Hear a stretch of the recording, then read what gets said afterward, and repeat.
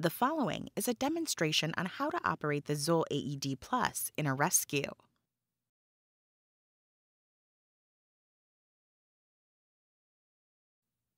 After you have determined that sudden cardiac arrest has occurred, turn the unit on. Press the on-off button on the bottom right of the device to turn the AED Plus on. Unit OK.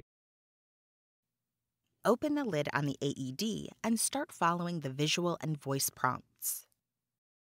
Stay calm. Check responsiveness. Check the responsiveness of the victim by shaking them gently and asking, "Are you okay?"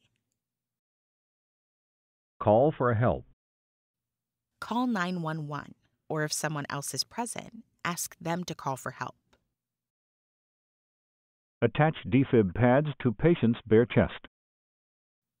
Press the CPR D-pads firmly on the victim. Don't touch patient. Analyzing. Do not touch the patient while the AED is performing the rhythm analysis. Press flashing shock button.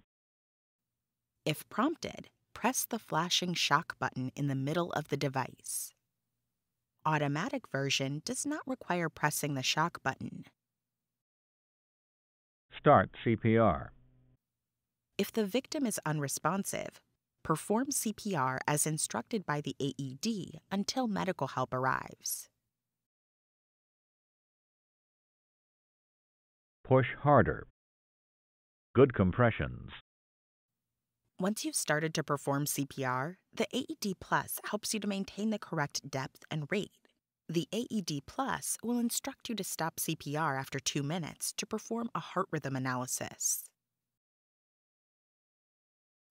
Maintain an open airway using the lid as a passive airway support system for the head tilt chin lift maneuver by placing it between the victim's shoulder blades. The AED Plus, with real CPR help, supports rescuers with integrated text, voice, and visual prompts. Its real-time feedback on compression rate and depth helps rescuers administer high-quality CPR. You can find out more information at zoll.com/AED+.